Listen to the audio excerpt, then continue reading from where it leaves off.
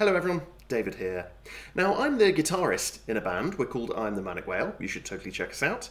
And I've been wondering if I can dust off some old piano skills I had from years and years ago to see if I can apply them to playing a keyboard-based instrument now. Now this is not a keyboard, it's a keytar. You may have noticed that already. It's the Korg RK100S2, it's quite recently been released. And it's a lot of fun to play, and it certainly makes a statement when you walk onto stage wearing one. So let's have a deep dive into this, give it a review, and see if I can actually play it along the way. Let's go.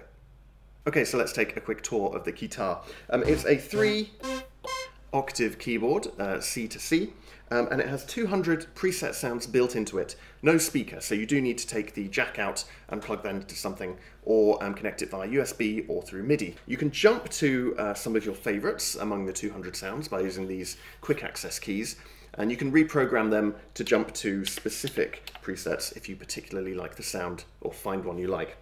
Over here it's got a button which changes what the ribbons do, a bit more on that later, and a shift button so that you can change the behaviour of some of the other buttons. So there's quite a few different shortcuts. So if you press shift and then E, that will actually let you change the transposition. So you really need the manual to go into all of those. There's an arpeggio button, so you can hold down a chord and it will actually play a repeating arpeggio. Over here by your left hand, you've got octave up and down buttons. And you can take a note 3 octaves up or 3 octaves down. So that actually gives you a pretty decent range with this keytar.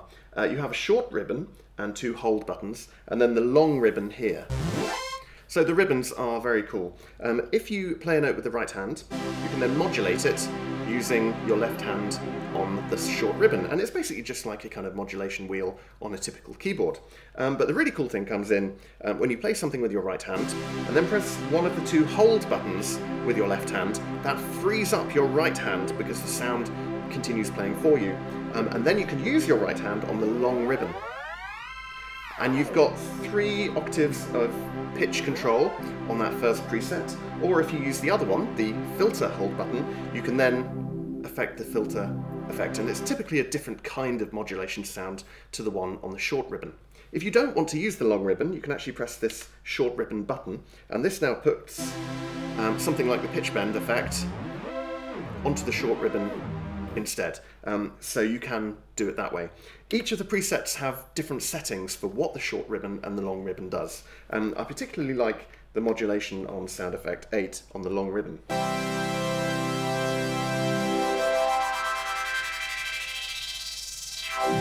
And you can of course use both buttons simultaneously if you want.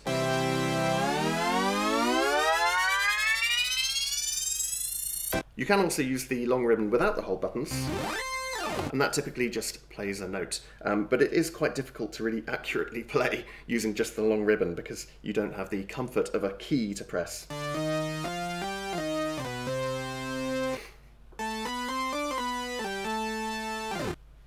So down at the bottom end of the keytar, we've got lots of interesting ports and switches. We've got a USB socket, and that's for plugging into a computer. So you can download Korg's driver and then simulate a kind of MIDI device, but using USB instead, which is pretty cool. You've got the AC adapter plug. It's an optional accessory, so I've got it powered through 6 AA batteries, rechargeable at the moment, but you can buy the AC adapter if you want to plug it into the mains. It has a power switch. It's a soft switch, there's no clicking. You hold it down quickly to turn it on, and then hold it down for a long time to turn it off. And then it has a switch for controlling the input gain for this 3.5mm input jack. It's mono, but it lets you plug in some kind of other audio device, whether it's, you know, some music player or a microphone, so that you can put it through the vocoder, because it has a few preset sounds which will do that. And then it's got a MIDI out port for connecting to an audio interface or any MIDI compatible device. In terms of accessories, you don't get a whole lot really.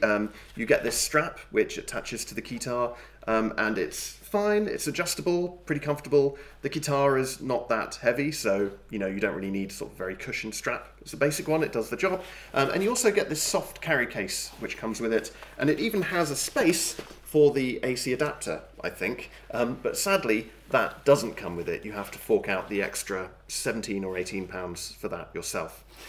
So yeah, I would have liked that to come with it, but apart from that, you know, you've sort of got everything else you need. Oh, except a MIDI cable. You will need to pick up one of those if you want to connect it to your computer, or at least a USB cable to do it that way. I know it's only a minor thing, but I do love that they've got this groove in the base of the keytar. It just means that it kind of sits on your leg quite nicely when you're sitting down, so it's quite comfortable to play it in this position. So in terms of the built-in sounds, they start off very harsh.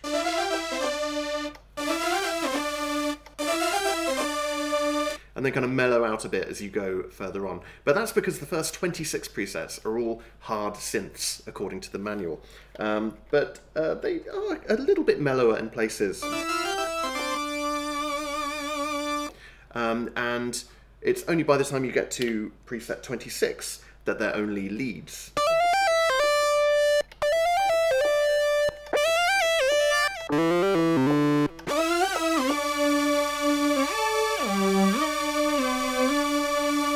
So from about 60 on, we've got synth brass.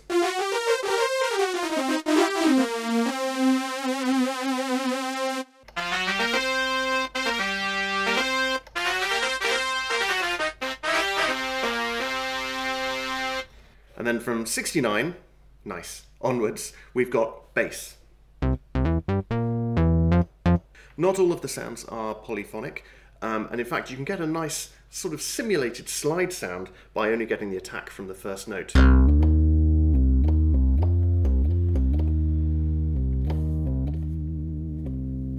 '98 onward is strings and pad. Nice.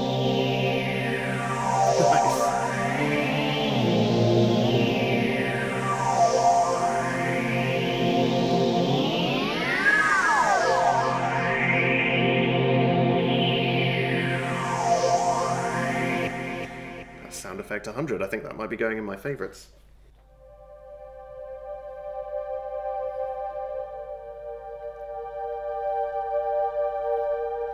I think this might be suitable for a radio drama. Yeah, so the sounds definitely mellow out. If you want some really experimental stuff, you have to go even deeper into the presets. So this is now soft synth. From 124 onwards, you have your bell and decay noises. From 143 onwards, you have your more conventional keyboard sounds.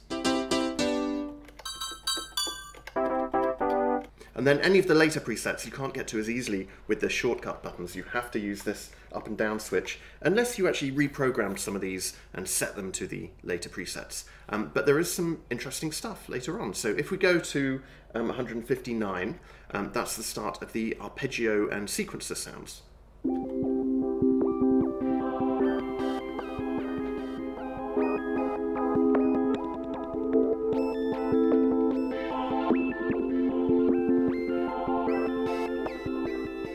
It sounds like something out of Katamari Damacy.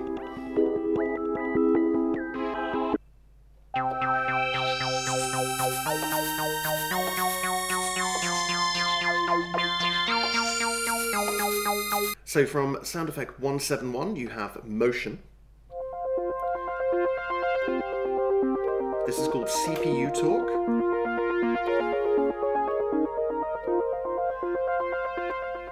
(176) onward, you have hit and drum sounds.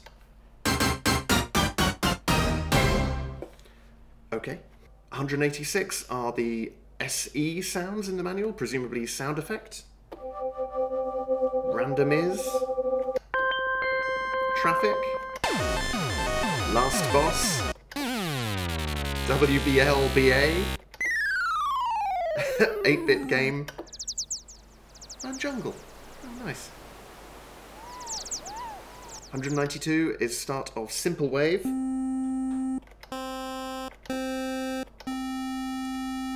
And then you have the vocoder sounds.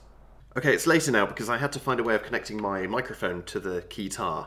There are probably a few ways to do it, but my way is XLR cable on one end, attached to my SM58, and mono 3.5mm jack on the other side, and that seems to be compatible with the keytar's input. And I've got it on gain setting mic 2, so I think that's a bit more gain.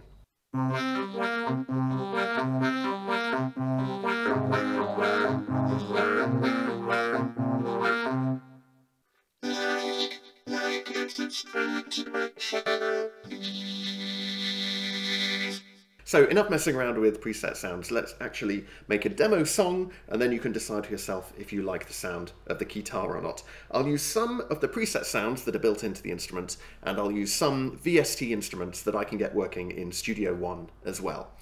So let's put together a short instrumental and I'm going to call it Lock and Key. Let's go.